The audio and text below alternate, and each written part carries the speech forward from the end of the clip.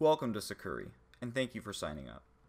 If you've just created your account, you'll see a screen that looks like this when you initially log in.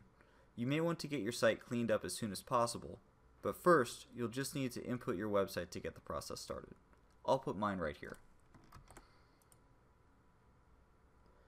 Now, my remote monitoring has been set up with the default settings. We'll want to check these and set up server-side scanning as well, but right now, let's submit a malware removal request. We can do that from the side menu right here. Select your site and make sure you have your FTP credentials available. You can set those up from within your hosting control panel. If you aren't sure about those, go ahead and provide the hosting account login information. Just note that your WordPress or other website admin information won't actually help us here. We need to access your backend server files directly to scan and clean your site.